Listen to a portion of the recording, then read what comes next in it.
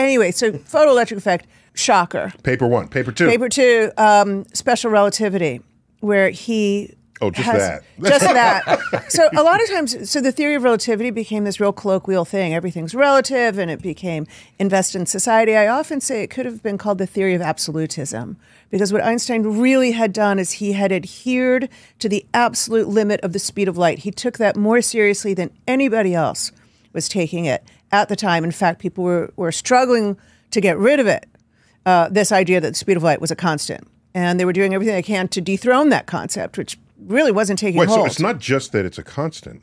It's that it's a constant no matter how, when, or where you measure it. Absolutely. You're getting the same answer. That's right. Even if you're moving and the light is moving relative to you, you measure the same speed of light. Right. Which doesn't exist for anything else. That's insane. That it's an insane concept. It's crazy. Two cars coming at each other are coming at each other faster than if one of the cars stops.